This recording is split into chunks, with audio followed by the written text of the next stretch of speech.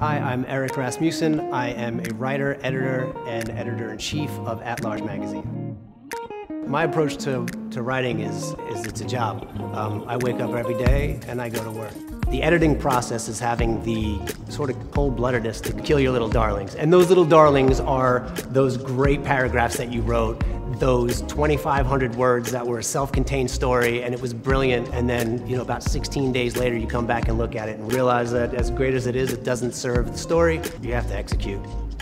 I love to write travel stories. At Large give me the opportunity to cover collaborations between brands, and you get to travel all over the world and see and do things that I'd never be able to do on my own time.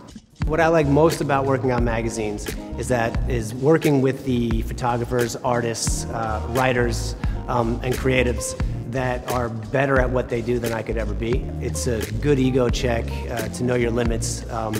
And in the end, when you finally confront your own limits and realize there are people out there that are better at what they do than you are, it's fun to sit back and just admire their work.